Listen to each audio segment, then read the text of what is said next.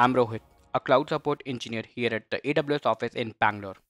Sometime customer ask me how to set up AWS DataSync to transfer data from Amazon Elastic File System to my Amazon Simple Storage Service bucket in the same region. Today, I will show you how to do this. Let's get started.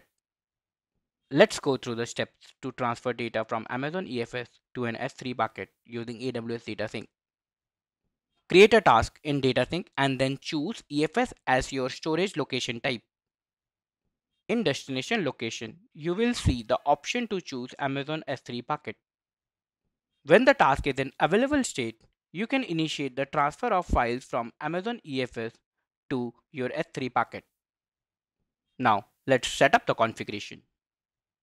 As you can see, I'm already logged in to the AWS Management Console. From here, navigate to the AWS DataSync console.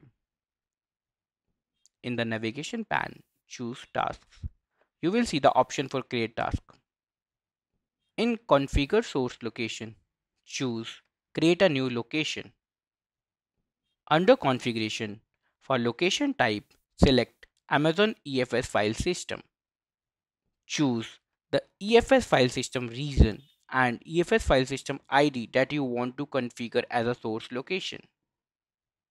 For mount path, enter your mount path. I choose / in my configuration. This will be the source folder where the file will be copied from. For subnet and security group, choose a subnet that includes a mount target for your Amazon EFS file system and the security group that can access the preceding file system. Choose Next. To configure the destination location, choose the location type. I choose Amazon S3 bucket as a location type. For S3 bucket, choose the Amazon S3 bucket that you want to use as an endpoint. For S3 storage class, choose a storage class you want to transfer object directly into. I choose standard storage class. For folder, provide an optional object prefix in Amazon S3 bucket.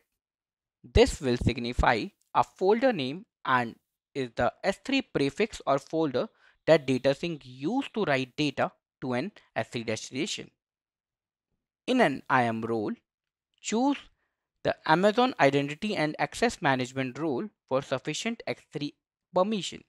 It's a best practice to auto-generate a role using the console.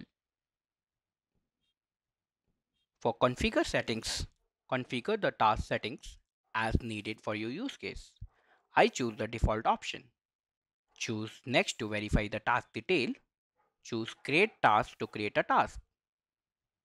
Now the task is created and is in available state. We will start the task to transfer files from Amazon EFS to the S3 bucket. Thanks for watching and happy cloud computing from all of us here at AWS.